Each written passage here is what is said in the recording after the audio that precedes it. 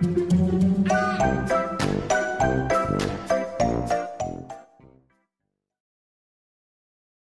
guys, Sandy here. Welcome back to the channel. I am super excited to be playing with some Brutus Monroe products today. Now I am using the Sophisticated Spring stamp set, and as you can see, the stamp set has plenty of gorgeous Easter eggs, a couple of sentiments, and some fun little bunnies. So I went ahead and used my stamp positioner tool to stamp out a bunch of eggs. Now, I did stamp them out with some embossing ink, and then I decided to go ahead and use my chroma mists to color them in. Now, I left this in here, you guys, because, you know, I just wanted you to see what this kind of looked like with the embossing ink there. As you can see, it did not color very well. Well, no, that's a lie. It colored great. The chroma mist colored great. There just wasn't enough contrast with the clear embossing ink over top of white paper. So, clear embossing ink and clear embossing powder, I should say. So I could have used the clear embossing ink and a colored embossing powder, and that would have given my eggs much more contrast, and I just wasn't as pleased with the contrast as what was happening. So as you can see, I am using different chroma mists to add little bits of color.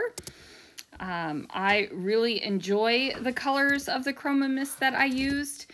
Now, there are some yellows and some pinks and some blues and some purples and all the colors that really just kind of scream, you know, springtime, Easter time eggs to me.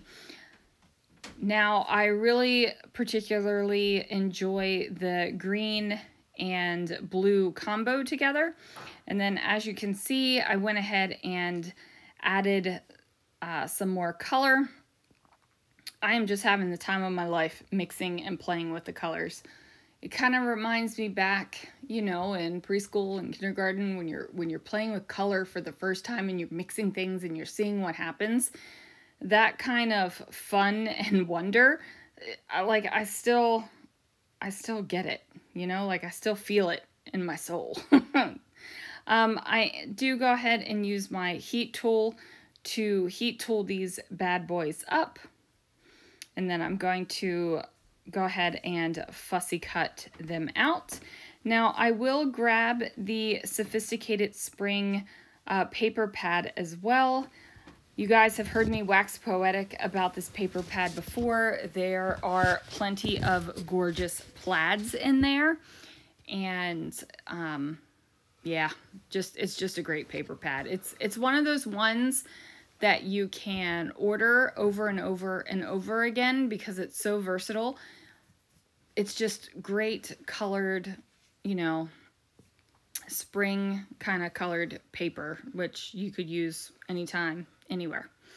So I do end up picking out this one right here. I'm telling you guys, I'm gonna have to add I'm going to have to add another one of these to my cart next time I place an order for Brutus Monroe. So anyway, I'm going to go ahead and stamp a sentiment right onto that paper. And then I am pretty sure that this card ends up on black cardstock because I have a thing for cards on black cardstock. Now, this is not the final rendition of the card. The final rendition of the card has...